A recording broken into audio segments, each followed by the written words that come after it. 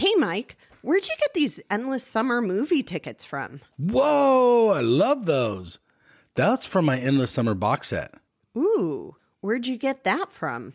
The link is in the show notes, baby. Hey, everybody, welcome to the QuiverCast. You go left, I go right. Man, this wave is out of sight. Going surfing, going surfing, going surfing with friends. All right, everyone, welcome back to the QuiverCast. I am so stoked. My first weatherman, and he's a surfing weatherman. We got the surfing weatherman, James Wieland. How you doing, James? Hey, what's up, man? Good to be on here. Dude, I'm stoked. I'm super happy. Weather and surfing, they have so much to do with each other. When did you know you wanted to be a weatherman? Was that a childhood dream or? Yeah, I mean, just like you said, they really go hand in hand. And that's kind of how I got into it, really. I became a surfer when I was in high school, like a lot of us. Okay. You know, I was in high school and my buddy took me surfing once here in South Florida. It was tiny little waves. I remember it was in Boca, of all places, too. It wasn't the greatest waves, but the water was clear. The sun was out. And I'm like, I want to do this. So I got with him to borrow some boards at first, and then it just totally got hooked on it. And I thought, you know, as I'm going through high school, I thought, well, what kind of career could I have that incorporates at least some kind of surfing into it so I can have fun, you know, in my career. So I was a very science-minded dude, you know, so I was good at math and science and physics and stuff. So I thought, well, I want to be able to predict when there's waves. And what makes waves? Well, the weather does. So that sounds like a good match to me. Wow. Okay, cool. So early on, you knew kind of where you wanted to go. That's awesome. From high school. At first, I wanted to be one of those cool science teachers. You know, I wanted to be a teacher. I had already started to go to college for a little bit, and then I changed my mind and I applied to Florida State. To my surprise, I got in, and I remember asking my mom, like, I was nervous to ask my mom, can I go to Florida State? You know, because it's away, right? It's not at home. Yeah. And I'm like, Ma, I got into Florida State. Can I go there? And she was like, oh my God, yes, this is amazing. And here I was stressing about it, right? This goes to show, as a kid, you really don't know your parents that well. So you started surfing in high school. Were you always going to the beach? Were you like a beach grom? Or? Yeah, I was always going to the beach. I was kind of the older one of my crew, so I drove a lot. So everybody piled in my car, you know, and we always went to the beach, and then couldn't drive or whatever. We used to take the bus to the beach. We used to take the bus to like Commercial Pier and go surfing. We go to Pompano and Deerfield and all that, and jump out, surf all day, come back, and hope our parents didn't notice. You're getting out of high school and you go into college, you decide you want to be a weatherman. What kind of weatherman were you planning on being? Were you going to be a television guy, or what were you thinking? Because there's a lot of ways. Right. There are a lot of meteorologists. Yeah, right. A lot of people employ meteorologists, and I looked into a lot of that too. But I remember reading an article in the Sun Sentinel about meteorology and that they need like meteorologists on TV and stuff. And you know, I was reading all about it. I'm like, you know what? That is super cool. And I remember my little sister had one of the local weathermen come to her class. So they let me go to it, even though I was older. They let me go to it. And I saw him up there. And I'm like, you know what? This could be – I'm not a behind the desk, sit here all day type person like the National Weather Service does. And that's great if you like that. If you like the research and to sit and do all that stuff. But I'm like, I want to go out and have some fun and – out there. So I decided, I'm going to try to get into TV, even though it's super hard to get into. And it took me a couple of years to even get my first job. What kind of personality do you have to have? Well, I mean, you got to have some kind of likable personality, I guess.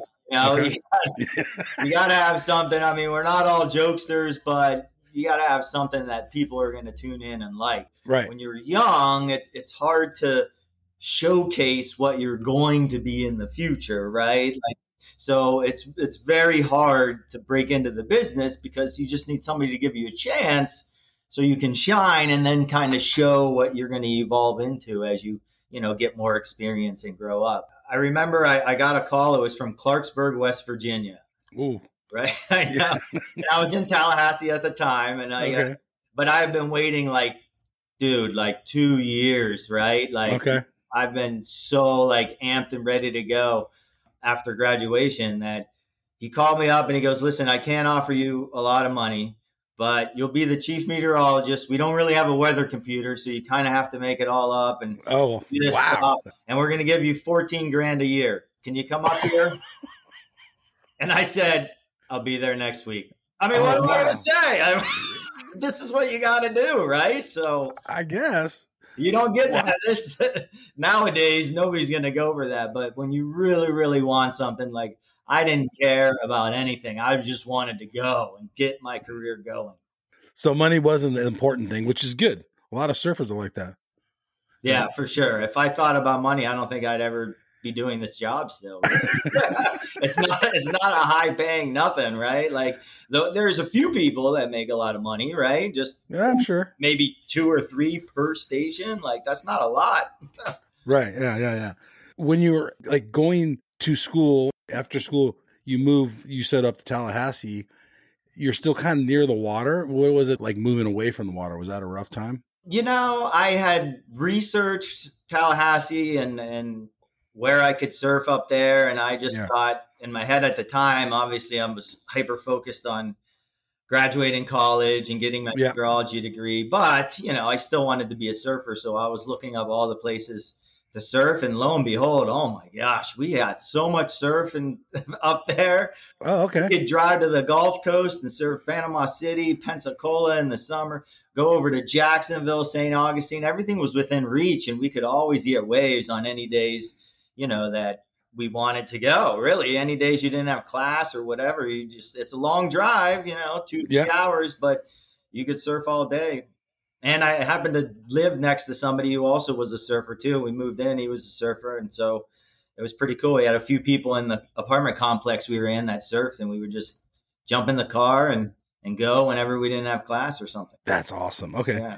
What are the waves like in Florida? The audience is all over the world here. Yeah. So give us a description of Florida waves. They're not great. So, this is what makes Florida surfers like, the best in the world. Literally, Kelly Slater's from Florida. It's because we got to take garbage and make it good, right? So any little thing we get super stoked over.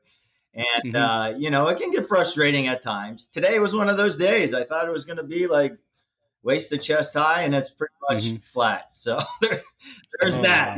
We get skunked a lot too. It's super difficult to forecast down here. We got the Bahamas blocking most of our swell window, and something's always within driving distance though. So there's that. But obviously, as you get older and have a job and family and stuff, it's hard to spend 2 hours driving somewhere. There are some good things too. We have the most gorgeous water that there is, the Caribbean, clear blue, warm year round. It doesn't really get below 70 degrees, and it's just so beautiful. Like, we're so spoiled with the water. There's not more waves, but you get in and we're just, we try to stay appreciative of it too, because we know we've all been other places where the water's not great, and we get home, we're like, oh my gosh, look at this water. Like, you can see a tiny seashell in 10 feet of water on the ground. Like, it's crazy how clear it is. It's paradise. Yeah, it really is. Except for we need better waves. Okay, there you go. With the water being so clear and the water being so warm, do you have a wetsuit? I do have a wetsuit. Okay. Have one for everything. I maybe wear the full suit once a year. Really not for the water, it's for the air. You gotta run from the car to the water, and so you just put the full suit on. You could probably do it the spring. The spring most of the time works fine. What's the average temperature of the water there? 70? Yeah, like in the winter, it's like 70 to 75. And in the summer, it's like 88, 85, 88. So, it doesn't get terribly cold. And whenever the temperature drops, too, we're such wimps that, it'll drop a little bit because of the north wind or something. And everybody's like, oh, it's freezing out here. Yeah. Like, what's freezing? It's like 72. It's not freezing. Okay. The air temperature is 72. Yeah. Well, no, the water is 72. The air Oh yeah, the Or water is. What's the air temperature get down to? it does Like get on a cool. We'll have cold some spot? mornings in the 40s. I mean, that's chilly for us. Oh, 40s in the okay. morning Yeah, would it's be chilly. chilly for us. Yeah, that's really Yeah. cold. With the wind blowing Maybe too. even- I mean, it's kind of cold, but it never stops, any of us, because we know like we're just kind of wimps with the cold and it's not really that bad. Okay, so since you're the weatherman and you got to predict all this, how often do you guys get like weird weather? You guys kind of get funky weather sometimes. Yeah, there's a little bit of something going on all the time. The winter is a lot quieter, except for this winter because of El Nino. This was kind of predicted, right? And in fact, this year was pretty much textbook El Nino year, right? We had a ton of storm systems, one after another, move to the south, from California all the way across and stay really low in latitude. So that rolls right over us. So it's kind of been a stormier, cloudier type of winter. Maybe not colder because we haven't really had any big cold outbreaks, but it's been cooler just because of clouds and rain around a lot. So we have gotten a ton of rain because of this El Nino. Well, you have weather charts now that, like you said before, you kind of had to do it yourself. But is it fun kind of predicting the local weather, like microclimate kind of thing? I mean, it is. There's so much data nowadays. Like, obviously with everything being online, I can look at an endless supply of weather maps, right? Like, I don't know if you ever look at weather maps. Weather maps, first of all, have like 300 things all on there. When somebody looks at it, they just don't like, why are all these lines and dashes? Like, what is this? But we, as trained meteorologists, we know what they are. And there's certain things that are matched together that we know, okay, this must be a map. But even if it's not labeled, okay, this is a map of this and this. Okay, so now we know what to look at. I mean, there's so much data that you can't even look at all of it. You just have to pick like your favorite things that maybe have the most to do with your immediate area, and that's what you go with it every day. You're in the whole south region of Florida. Yeah, extreme southeast Florida. Yeah. Our area covers Boca de Sebastian. We call it DMA in TV language, our designated market area. So our signal reaches from Boca Raton to Sebastian Inlet. Wow, that's a good stretch right there. Any weird experiences that you've had watching weather? Like, have you ever seen something maybe coming up and going outdoors and watching it? Oh yeah, we have like a little balcony here too. We all try to, we're stuck in a studio with no windows. We're watching this stuff on the radar and the satellite and stuff, and we want to run outside. So we'll always find time to like run outside, just go look at it, take some video. Like if we're in hurricane coverage or something, we're just we want to see it. Here comes a band. We'll run outside just to see it, But to be in it and reporting on it, usually reporters do that kind of thing. They want the actual meteorologist to be, manning the helm here and not out in it. So. Are you in charge of sending the guys or gals out to where they need to report to? No. Like, hey, head over this way? Management would do that, but we would inform them, we would tell them where we think is best that they could go. So they'll come to us and they'll say, hey, we have so-and-so and so-and-so, and we want them approximately in these areas. Where could they go to get the best visuals? And then we would tell them. Super fun. That sounds so fun. Yeah. You're also into like the wildlife, and you guys have some crazy critters down in Florida. Yeah, for sure. My wife calls it, it's like Jurassic Park in the backyard, just because we have so many like just insane things, from alligators to iguanas, Jesus lizards. I mean, everything, turtles. Crazy down here. It is surprising, like, that we don't have more gator attacks because they are literally all over the place. Really? Okay. So let's talk about the surf lineups in particular. What weird animals are in the lineup a lot? And do gators actually go down into the lineup? Sometimes they do. I've never seen it when I've been out in the water, but we've just had some video. Actually, it was on the Gulf Coast. Gators out swimming in the water. No. Yeah, like swimming in the waves too. Like no. And I've seen video in New Smyrna, and I think way back I posted something. It was in Juneau. There was an alligator in the lineup, just swimming out there. They can withstand water. They just can't like stay out there. And then I had a picture. Somebody at the Breakers Reef. Breakers is a fancy hotel on Palm Beach. Okay. Used to be a pier back in like the 1900s or whatever. So there's like a reef now where the pylons used to be. But anyway, somebody dove down there and there was this huge gator just sitting down on the pylons, crystal clear blue water, and the gators just sitting there. No yeah, that was a way. crazy post to see that they're out there too. But again, they don't really, I feel like maybe they know that the ocean isn't really their element, that there hasn't been any attacks in the ocean. Now the water, the regular water, lakes and stuff. As Floridians, we all know, like, you can't like go knee deep in any water anywhere except the ocean, like, because going knee deep is like their dinner bell. Like, they don't care. They don't care who it is. You can't walk dogs around the edge of lakes. Like, we all kind of know this thing, but we've had quite the influx of, new people coming in, and we see it all the time. We're like, what do you do? You should know. Don't ever do that. The lakes are pretty, but don't go in those things. No, yeah, that's sketchy. Yeah, that's so sketchy. Okay, what about like the sharks and stuff in Florida? You guys have quite a few shark. We do. Like, shark season is insane, and it's right now. Like, February is like the peak of the shark migration seain, and there are like times where it is just clouds of sharks, huge, just clouds of sharks just going in. I went out once on a little mission to record it, and I teamed up with a guy on Palm Beach, and he paddled out on his kayak and dropped one of my GoPros in the water. So it so you could see it.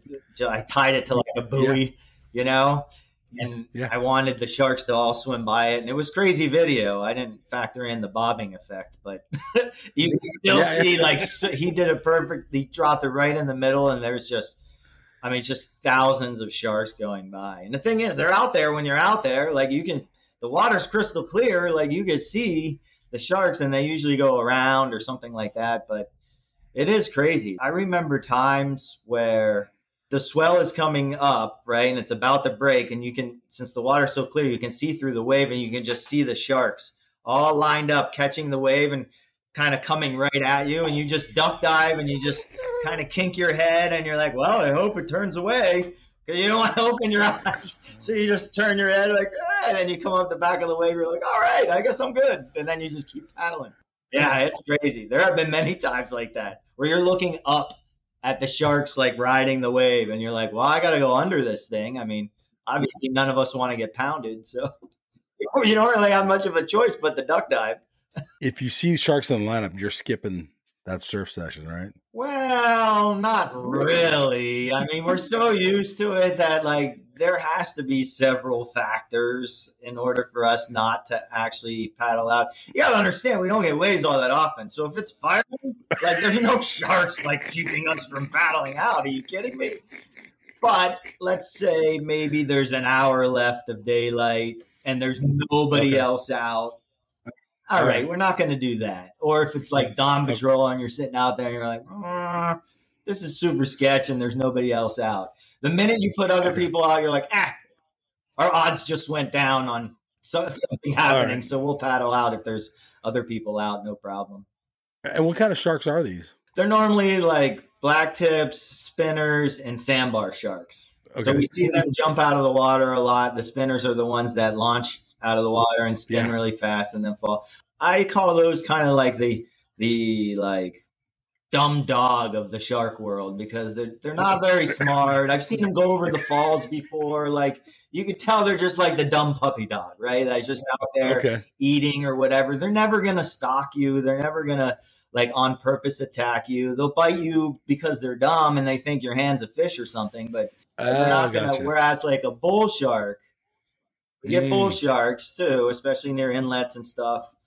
Those things, like, are cunning, right? Like, they're going to stop. They're going to circle you. They're going to nudge you a little bit. Like, I've known people that got bumped because they're just kind of checking you out. And the minute you turn your eyes away, like, they know you're not looking at them, which I always feel is super weird. That an animal knows when you're not looking at it, and then that's the time to attack. Like, isn't that weird? I don't know. I just think it's weird. Yeah. Well, it's weird, but it's smart. Yeah, it really is. But yeah, so, those things we got to keep an eye out. And if they want you, they're not going to stop, right? They're going to keep trying to get you as you try to get in. So I've had some shark run-ins down here at Ocean Reef Park. It's a park that has like a reef that sticks out in the ocean, and it's known for, it's on Singer Island. Singer Island's known to be probably the sharkiest area down here. And I remember when I moved back down here, I paddled out there. I was by myself and I was just laying on the board. It was huge though. It was big. I barely made it out. Like it was crazy big. Okay. Some swell going. And I finally made it out. I caught a wave. I paddled back up to like where the waves are breaking, and I rested for a second. And I was laying down on the board with just, my toes hanging over, and you know how you just rest laying down. Yep. And the shark came up. He nailed my toe, like his nose hit my toe. And I jerked my feet up, turned around, and just saw this just massive swirl of gray and thin. I mean, it was just so powerful, and it was right behind me. And I was like, oh my gosh. Yeah. And I just sat there with my arms and legs up. I paddled at first because you're like scared and you want to get away. And then I finally occurred to me, well, I probably shouldn't be paddling right now if he's down there. So I put my arms and legs up, and, again, it was crystal clear, but he got me from behind there. And I was just like, sat out there a bit. And of course, no waves come. I could barely make it out. And then when the shark all of a sudden it goes, a big wave, lull. a huge lull. But nothing happened. He didn't like nick me or nothing. But I felt it hit, like his nose hit my toe, and it was crazy. I paddled in after that and was like, holy cowboys. But I did go surfing later in the day because I wanted to shake it off. You don't want anything festering, you know what I mean? Yeah, I get it. Get through the fear. Okay, a couple more animals. What about snakes? Do they go in the lineup? Sometimes. I've never seen snakes out there though, but I've seen video of snakes like on the beach. They'll be in the dunes and stuff. You know what I mean? Oh no! So there'll be snakes in the dune. So if you put, maybe your towel next to the dune, that's probably not the best idea. There'll be stuff in there, and bobcats. Bobcats, for some reason, like the mangroves and the dune line and all that. I've seen tons of bobcats, but they're usually scared of you. I would think so. You barely get a glimpse of them, and they're running away. But I suppose if you start poking anything with a stick, it's not going to like it. No, it might come back at you. Yeah, exactly. What about manatees? You have them down there, but they don't go in the ocean, huh? Yeah, no, they go in the ocean. So manatees are pretty cool. Like they're protected. Yeah, they're rad. Yeah, you're not supposed to touch them or interfere with them or anything. But I have, several stories where manatees come up. Normally, if it gets super cold, we have an inlet where they heat the water at the power plant next to one of the inlets. So they'll all funnel into there to stay warm. And then like the first warm day, right, they'll start to venture out of there and they'll come out the inlet on Palm Beach, and then they'll go down Palm Beach. And so we'll see like just little families of them, going south, and they'll stop and, they'll go right under us. Sometimes they stop and hang out. We had one family come by once, and like the mom and dad kept going, and a little kid just stayed with us, and we're like, like hopefully it's not lost, because they left and this thing just hung around us for like 30 minutes while we're paddling. Or we're paddling around. We're trying to catch waves, and every time we paddle, we're like, his face is right there. We're like, dude, it might be time to go. But it was really cool sharing that experience. And he eventually went on. I'm sure got back with his little pod family there. And dolphins too. Sometimes there's dolphins out there. Yeah. Okay, and then you have a video on your Instagram, which is super cool, of a sawfish that was taped recently, kind of in your area, right? Oh yeah, those things are just prehistoric. Those are amazing. Those are usually in the like swampy, marshy areas, like brackish water. The video I had, I think, was like right along the shoreline, but I've never really seen one while surfing out there because they are pretty rare. Like the population's coming back, so that's nice. Oh, that's good. Yeah, but normally they kind of breed and everything up the brackish water and then venture out. That one was a big one too. They're super cool. That was awesome, like a drone video of it. In your local area, what's your favorite place to surf? Do you have a certain break that you usually check first? I like Palm Beach. Again, it's kind of home to me, and the water is just so nice. The beach is nice. There's not a lot of access because it's all like wealthy people and whatnot. Okay. But being kind of a local, I guess there you figure out little nooks and crannies that you can, of course, sneak in and stuff and figure it out without getting bothered. And as long as you don't bother people, most of the time, you just got to be respectful of other people's property. And of course, I see it a lot from people coming from out of town. And I mean, I speak up now because I'm like, you're going to ruin it for everybody. Dude, don't use other people's hoses. Don't blare your music loud. Like, you got to act like you're sneaking in and sneaking out. And that's the only way, right? 100%. I agree. I like Palm Beach a lot. I proposed to my wife there, it's just a special place for me. So I love it. I don't have enough money to live there, but I love going there. Is it crowded there or uncrowded? Like, how's the lineup? It depends. There's a lot of new surfers lately, so there's a lot of soft tops and stuff at the main break. We call it Flagpole or just Midtown. So that break, because it is the public, so to speak, the public beach access, has a lot of people just up and down. Some know what they're doing, some don't, and so it's kind of a mix. But once you start to get to the more advanced breaks, like farther up and stuff, you get to you kind of weed out that a little bit just because people aren't sure what they're doing. And the most famous break on Palm Beach, of course, Reef Road. Yes, Reef Road. That really doesn't break anymore. I mean, people call up there Reef Road, but it's really not. We just know that but it's really not. Reef Road hasn't broke good in years. It doesn't do what it used to do. It used to, the wave would come in and just keep jacking up bigger and bigger and then kind of barrel through the inside. Well, now it breaks farther out. So it's, it's still kind of a big wave, but it's kind of a slopey, difficult type wave. And it doesn't really break right at Reef Road either. It's kind of farther up or down. Everything has shifted over the years a little bit. The sand or what? Because the sand moves, And then they re-nourish the beach all the time, and that messes everything up. Like, we have a lot of beach re-nourishment because they just think that, I guess, dumping sand on the beach is, helping everything. But it's not really good for waves. It may briefly make a good barreling wave, but that really doesn't last. Like, our best waves break when there's no sand on the beach. Oh, okay. Because it's out on the sandbar, right? Yes. Like, on the beach is bad.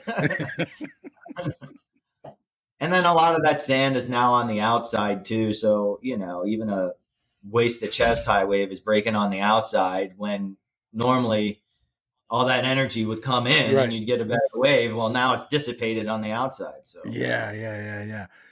Is there a sand problem there in South Florida? I mean, just like anywhere, there's a lot of erosion all the time. When you let people build big, huge walls and stuff, it's disrupting the sand, and that's always going to cause problems. People want to protect their property too. Obviously, it's millions of dollars of property there. Yep. So, you're going to have that, but the sand always comes back in the summer too. Like, when the waves get small and it's flat again, you can notice in the spring, all the sand from the winter that got rooted away starts in its way back. And then all of a sudden the beach is huge again. Yeah. Our beach was huge. It's weird. Here in Palm Beach this winter, we had a couple of big swells that swept up the sand, but honestly, it came back within a week or two.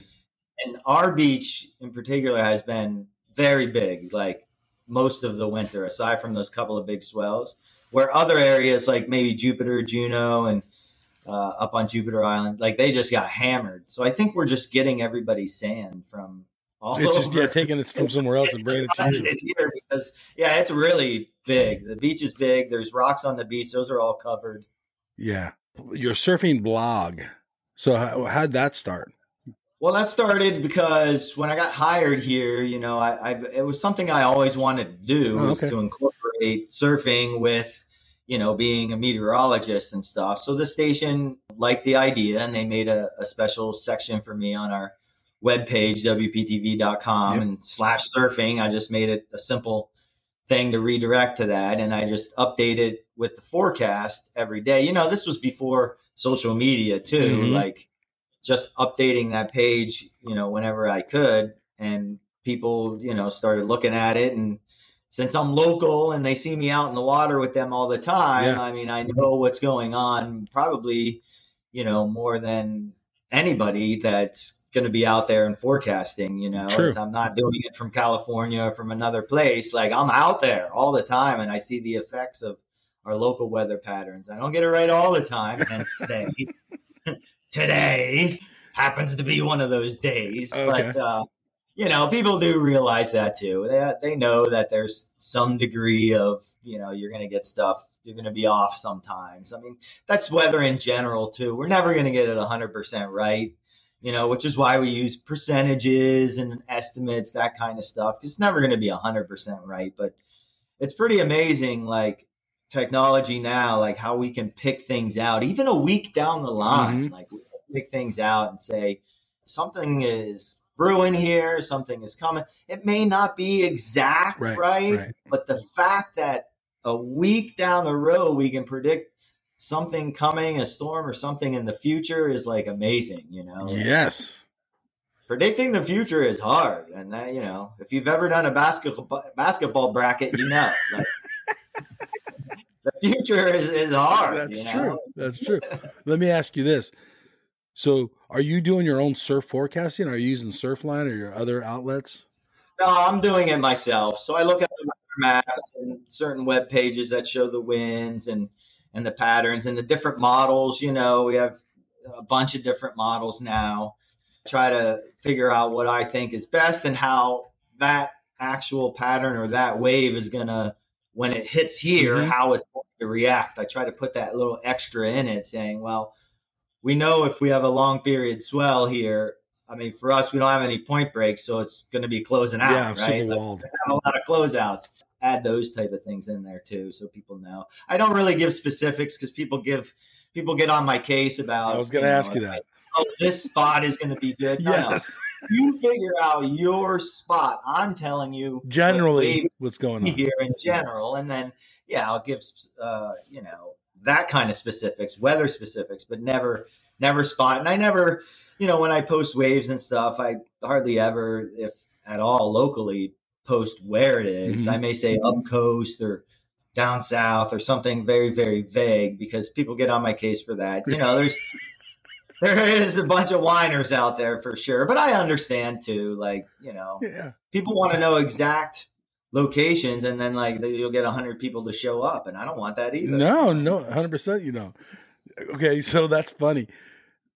Have you ever given the specific spots and then taken heat from it? Yeah, at first I was saying like maybe not. Down here, we don't really have like a specific name to a wave. Okay. It's always a general area. Yeah, right? Of course. So I would say, like a city or whatever, and people would get on my case about saying that. When I never really, there's like 10 breaks in that general vicinity. I never really said that, but I did say like the general That's funny. city, and then they all got on my case about it. Yeah. When people whine, I sometimes I fight back because I can't take it, right? Like, I'm human too, man. And when I see a bunch of BS, like sometimes I can't hold it in and I'll start fighting back because some of it is ridiculous, right? Of course. Like, yeah. I can see both sides. I really can, but yeah, that's just funny. I could see people giving heat. But, they're telling their friends, hey, we're going to. Surfline gets away with it. They got cams and everything everywhere. Yeah. I'm like, what are you guys getting on me for? Surfline's got cams up everywhere. 100%. You're right. You're right. That's such BS. But you know what? People see you in the lineup, so of course they're going to. Yeah. But mostly face to face. Yeah. Everybody's nice, right? Of course. Like, everybody's a tough guy on social media, but when you're face to face, it's a different story. Yes. 100% true. You just went on a trip. You want to tell us about that trip a little bit? Was that based all around surfing? It was. I went to Peru. Wow. Stoked. Yeah, it was amazing. I've never been to, south of the equator. I've never been to South America. So it was something I wanted to do. Cool. I had a trip planned once to Chicama, and it was kind of a half surf, half, helping people there too. Oh, cool. Because it's a poor area. I got all these donations. I made shirts for the women's surf team that they were trying to help and blah, blah, blah. And then we had a hurricane and I couldn't go. Oh, no. A hurricane was threatening South Florida I'm like, listen, I have this trip to Peru. It is in the middle, literally in the middle of nowhere. There's no getting home. And they're like, well, then you can't go. Wow. So this was like years in the making. I didn't go to Chicama this time because it's way up to the north. But ever since that trip, I wanted to go down to Peru to check it out. And like, it was super fun. Like, there's waves all the time. It picks up every single swell out there. The water wasn't that cold because it's the middle of summer right now for them. Oh, yeah. Well, when I went, it's summer. So it was colder than here, colder than 75. And you're spoiled. I know, yeah. All I wore was a topper. So even me, a South Floridian, if all I had to do was wear a topper, it's not that bad. Serra Azul was the coldest because it was the farthest south. And it was probably 65. It was chill, like just jumping into that. It was chilly. No, it's once cold. You're around and you got that long 350-yard left. Like, yes, it's a lot of paddling too, and running up the beach too. And it's all rocks everywhere, pretty much. So that was interesting, trying to navigate rocks and whatnot. It's just not what we have here in South Florida. Yeah, so totally different environment. Whenever there's that, we're like, ooh, you can get hurt on that. But it was pretty cool. The waves were super fun. Yeah. They weren't like crazy. My skill level isn't super high. And, I'm older now, so I don't really want like thumping waves. Right. I'm fine with just long, slopey, lefts and stuff. And, love it. So super fun. Was it a group you guys all went there, or did your wife go, or who went with you? No, I went with a group of guys. Gnarly Charlie, he's from New Smyrna. Okay. He puts groups together, kind of goes all over the place. Travels. He does surf contests for little groms and stuff in New Smyrna, and he plans trips to everywhere. So, he calls me up when he wants to come down here for warm waves. Yes. So I'm like, are you going on any trips? And he's like, yeah, come to Peru. So I hooked up with him, and about 6 of us went there from Florida. I was the only one from South Florida. They're all up in Central Florida and North Florida, but it was super fun. Great group of guys too. You know how you always worry about if somebody's always like crazy or annoying or something, but no, everybody, we had a great time, laughing the entire time. Yeah. It was great. So you basically were raised in Florida. You still live in Florida. I know you've moved away a bit here and there. Right. Is like Florida your home? Are you staying there forever, or do you have plans to like move into a different market or come into California or somewhere else along the coast or Hawaii? Yeah, it was my goal to come here into South Florida. This was my end goal. Like when I started this whole crazy race of being a meteorologist, like my goals were to come to, West Palm. I grew up in Broward County. That's a county south of us, just north of Fort Lauderdale, really. Yeah.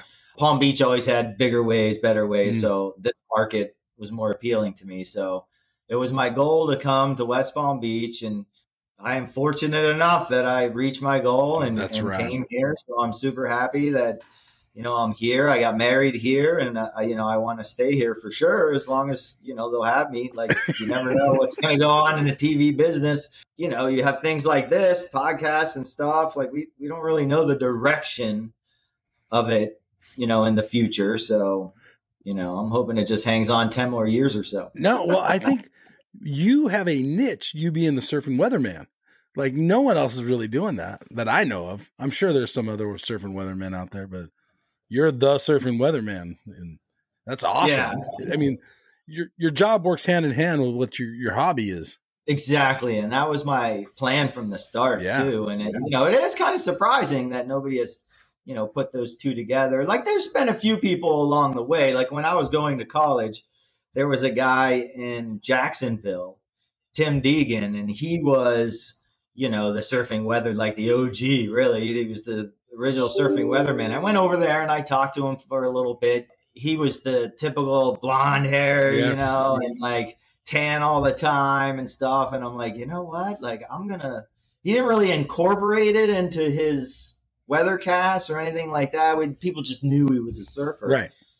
And I thought, well, I'm going to try to use this science knowledge that I have and put the science knowledge out there along with, trying to predict everything else. Smart. So, I think that's, it worked out. Not everybody wants to know the reason why, but there are a lot of people that are really interested in, the why things happen and that kind of stuff. Yeah, no, what you did is genius, in my opinion.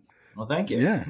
Not far from you, and I know it's a little bit of ways. Get like kind of sideways here, and you can tell me we don't need to talk about this, but the Bermuda Triangle is kind of in your area. Yeah. Is that a true thing?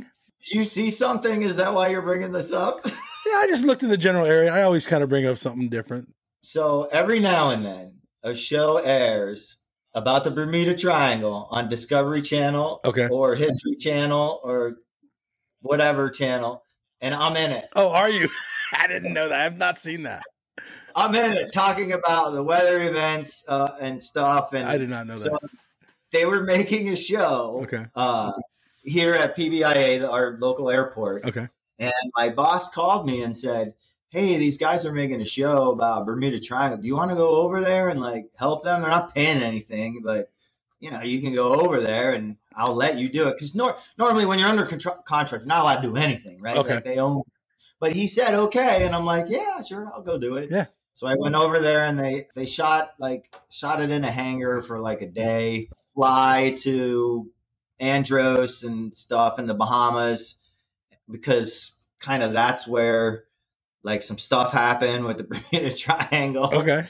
So they were asking me about certain weather patterns because their theory was that, and it's kind of a good one. Like it was about, I don't know if I get it exactly right, but the way like certain clouds, like thunderstorm clouds, they have an electrical field. Of course. To them, right? Yes. And so this electrical field sometimes can attach to like a metal plane. Mm-hmm. And then sometimes that can cause like clouds around the plane. So that would kind of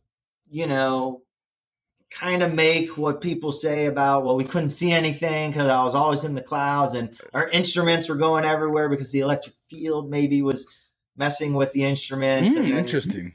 They had some incident on a certain date, and I had to go back and research that date and see if there were any weather patterns, going on at that specific time, where that plane was flying and stuff.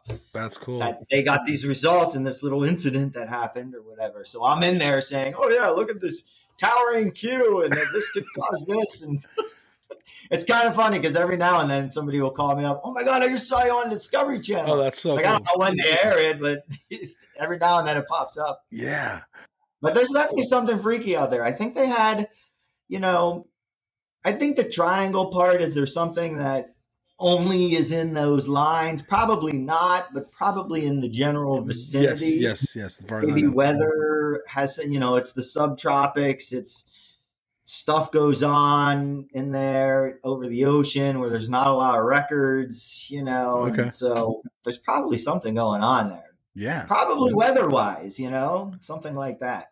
Instead of aliens or whatever, right? Like, it's probably something else. I saw another one where it was like methane gas bubbling up from the ocean because, methane gas is going to make a plane sink because the buoyancy, right? Less buoyancy, this plane will fall, right? If you don't, just like if you have bubbles in the ocean, a boat's going to sink, right? Okay, fair. Because the buoyancy's not there. So interesting. That was another explanation. Well, so we just don't know, is what you're saying. I love that stuff, though. Yeah, I love it too. Did you guys have an earthquake in Florida? And there's some weird plane patterns.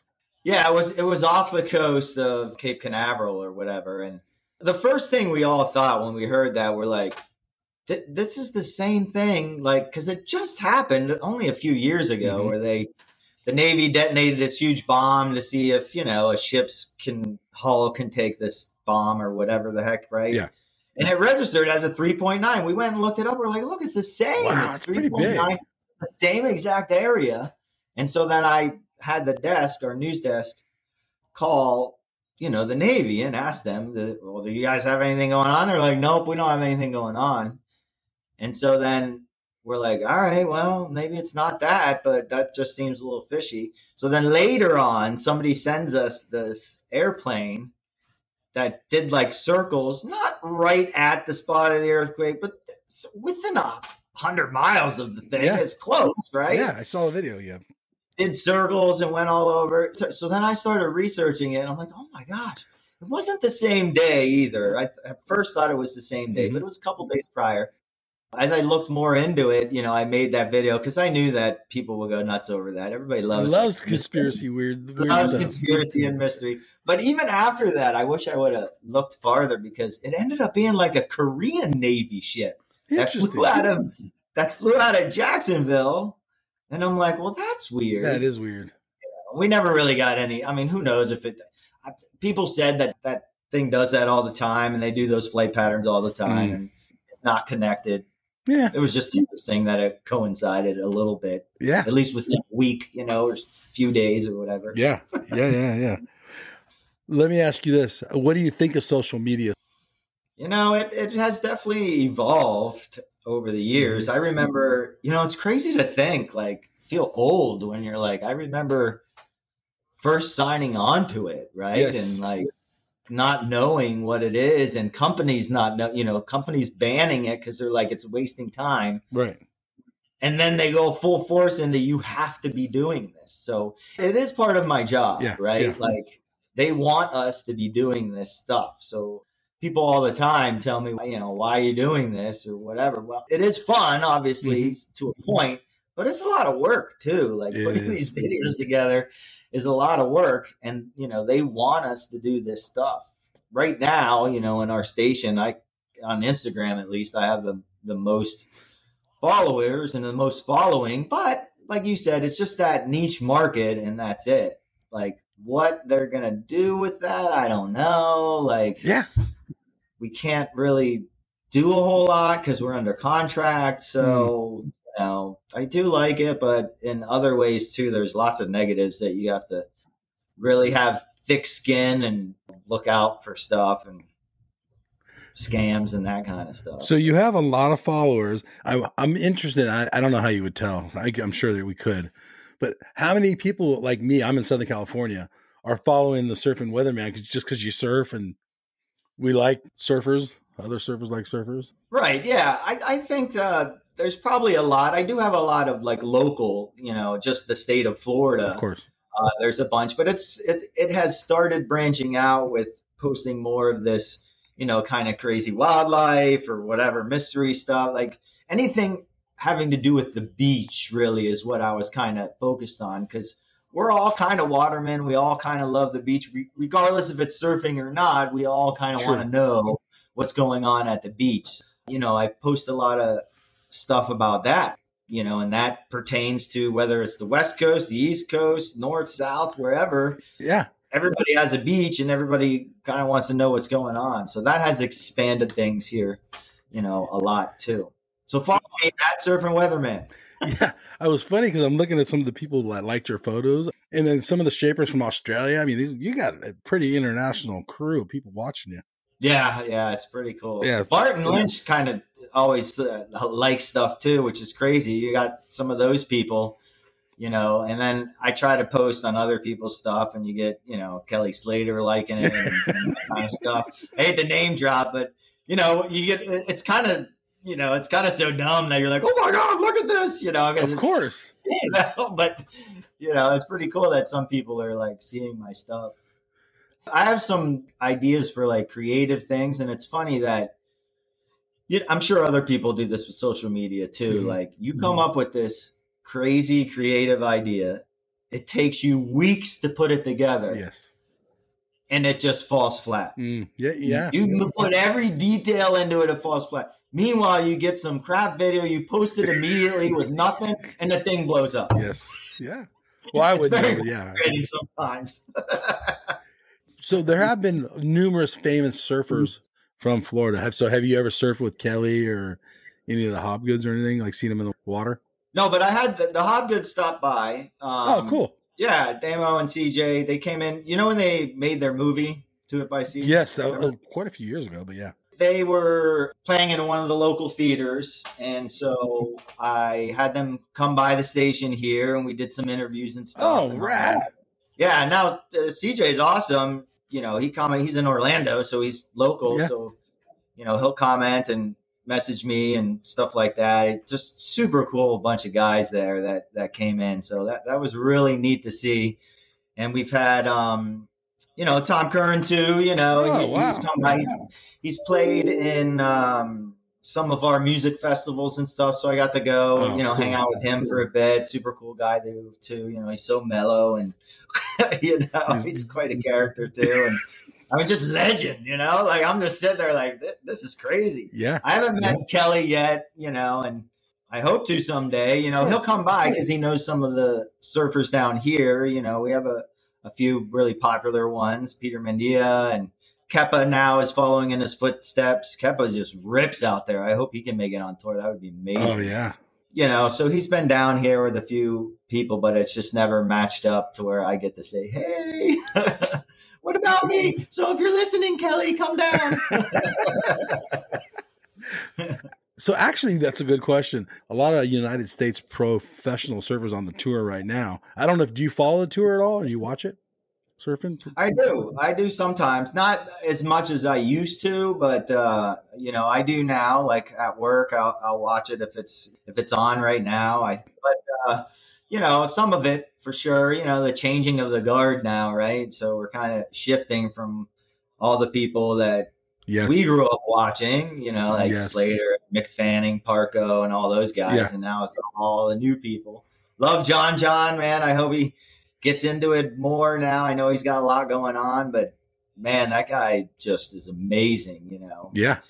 The stuff he pulls off, that's the spark, right? It's not just being a good server. It's like when you have this amazing, like, you can't believe that they just pulled that off. That's what Slater had, right? Like 100%. Craziest things. You're like, how did they even do that? Right. He's from Florida. I guess that's how. Yeah, that's right. He makes do with knee-high wind chop. Yeah, I mean, what he grew up with, amazing. Right on. James Wieland, thank you so much for coming on the QuiverCast, man. I super appreciate it. It was super fun. Yeah, it super was. It was my first one, so thanks for that. You made it painless. Yeah. All right, everybody. This is Mike and James Wieland, and we are out of here. Take it easy, right? Man, this wave is out of sight. Going surfing. Going surfing. Going surfing with friends. Ride this wave to the shore. Paddle out, I'm gonna catch 10 more. Going surfing. Going surfing. Going surfing with friends. I don't care if it's wrong or right. I'm gonna do it all day, I'm gonna do it all night. I'm going surfing. Going surfing. Going surfing with friends.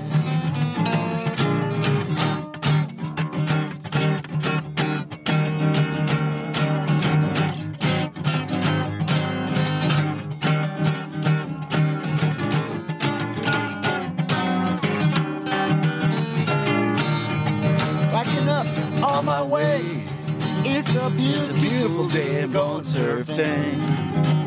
I'm going surfing. Going surfing with friends. Woo! Heck yeah. Hey, you guys, Endless Summer box set. This thing is legit. It's authentic, numbered certificate in it. It has a 5-frame film strip from the original print. You will literally own a piece of history. It has a specially minted bronze medallion. Dude, that thing's sick. Okay, there's so much more here. Go to the show notes. There's a link on there. Go check this piece of history out. This thing's rad. Seriously. Smithsonian American History Museum has it. It took 4 years of research with 3.5 in production, all hand assembled. This thing's rad. So much to this awesome box set. Remastered DVD, sharper images than the original film, but dude, this thing's so sick. Link in the show notes.